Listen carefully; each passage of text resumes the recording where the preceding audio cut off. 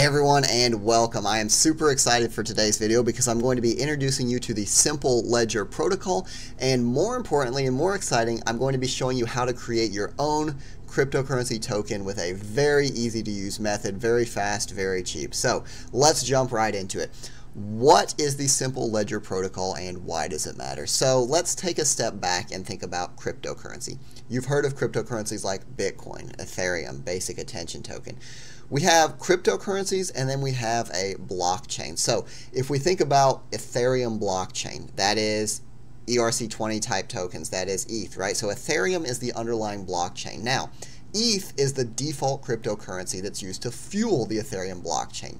However, there's other cryptocurrencies that run on top of the Ethereum blockchain. So we have Basic Attention Token, we have DAI, we have a variety of different cryptocurrencies that run on top of this blockchain. So the blockchain is like the environment in which these cryptocurrencies basically operate. Now, the vast majority of cryptocurrencies that are issued, or new cryptocurrencies, are running on top of the Ethereum blockchain. So it's kind of the default standard at this point. It's what most cryptocurrencies are. So with that being said, why would you want to break with tradition and use the Simple Ledger protocol and the Bitcoin Cash blockchain to generate your own cryptocurrency? Now, the first reason that I would say is because it is very, very, very simple. So if we look at the steps required to create an ERC20 type token on the Ethereum blockchain, there's a lot of stuff that you have to do. There's coding that's involved. You have to know a little bit of Solidity. You have to be able to build these contracts, right? So it's a little bit more complicated. But another problem with ERC20 and the Ethereum blockchain is that transaction fees can be quite high. So we see that the transaction fee recently spiked today to about 11 cents per transfer, or 18 cents if you want it to go through a little bit faster. Now, this is still worlds better than sending a bank wire transfer or something like that. However, if we look at the Bitcoin Cash transaction fees, we see that the transaction fee for Bitcoin Cash is 0.0012 cents, so less than a fraction of a cent to send a transfer. So with Bitcoin Cash, you can send tokens a lot more efficiently. You can send them at a lower cost. That's the good thing. So the plus side is it's easier to create your token and it's a lot cheaper to send your token. Now, let's also look at the bad things. The bad things is that block times are considerably longer. So the average block time on the Ethereum blockchain is around 15 seconds as a general rule.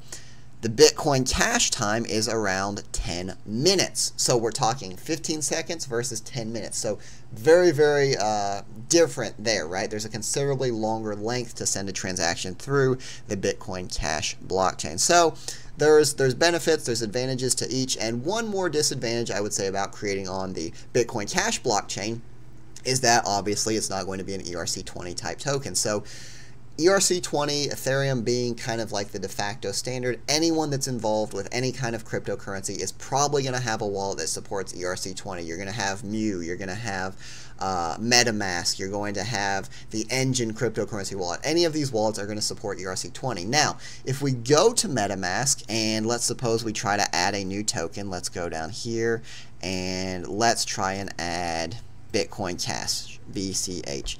It's not going to appear because it's not supported. So if you're trying to use a Bitcoin Cash or an SLP type cryptocurrency token, your users are going to have a wallet that supports Bitcoin Cash and the SLP protocol. So that's something to keep in mind. It's not a huge issue because there are free wallets that support this, but if you're trying to cater to the vast majority of users and they're using ERC20 only, they are going to have to go through an additional step to adopt your token. So that being said, there are two wallets that you can use. Now, the first of these is going to be called the Electron cryptocurrency wallet. Now, Electron cryptocurrency wallet is a wallet that you can download and install on your desktop, or you can do it on a mobile app.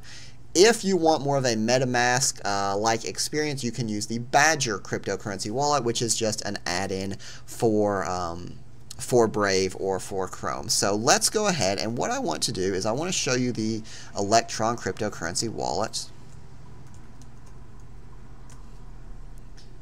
So when we go here, we're going to go to downloads, and there's something that you need to be aware of. Do not just click the first download. There's nothing wrong with this download. It just doesn't offer the SLP support. So we want to specifically download the Slp Edition. I've already downloaded it. I'm not going to walk you through installing it. You literally just click through the slides, you write down your seed phrase, you back it up.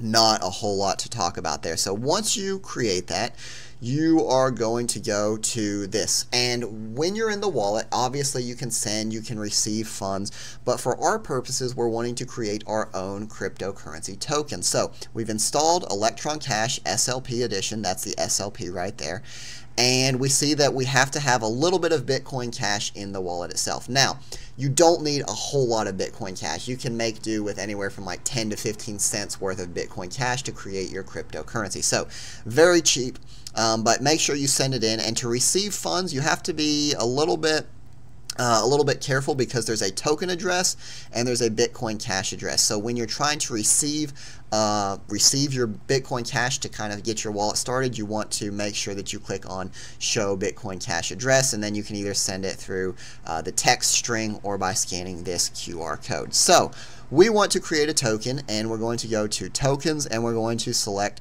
Create New Token, and we want this to be the ROB token. Alright, and the symbol is going to be ROB. The document URL, document hash, we do not need that. We're going to go with 10 decimal. We'll go with 2 decimal places. Token quantity. Now, this is how much we want to mint of this cryptocurrency. So this is basically the amount of crypto that's ever going to be issued for this. So if we didn't want it to be fixed, we could uncheck this box, but we do want it to be fixed, and we're going to say that there can only ever be 100,000, 10,000, 100,000, million, 10 million, 100 million. There can only ever be 1 billion ROB tokens. So all we have to do now is create a new token. And one last thing before I move on. This token receiver address, see how it says it ends in 243 Yankee. If we go to our addresses, we want to make sure that that is going to be the same. So show token address 243 Yankee. So that those tokens are going to be going into our wallet. So let's go right back here and make sure everything is correct. We're going to click Create New Token, and we need to enter the password for the wallet. And the SLP token is created. So now, if we go to our tokens, we are going to see that we have these 1 billion ROB tokens. Now, from here, we're going to have to wait for the block to confirm, and then we will come back and we will show you how to send them to another.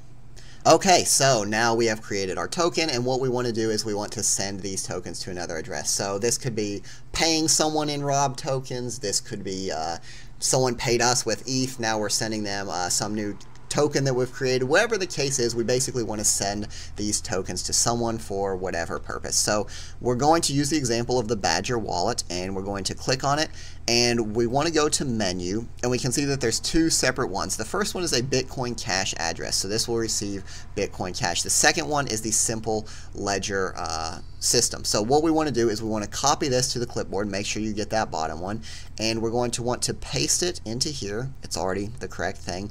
We will describe this. We're going to say we're sending 1 ROB token to that address. We're going to do a fee of, let's see here, 2 Satoshis per byte. We're going to click send. We're going to have to enter our password,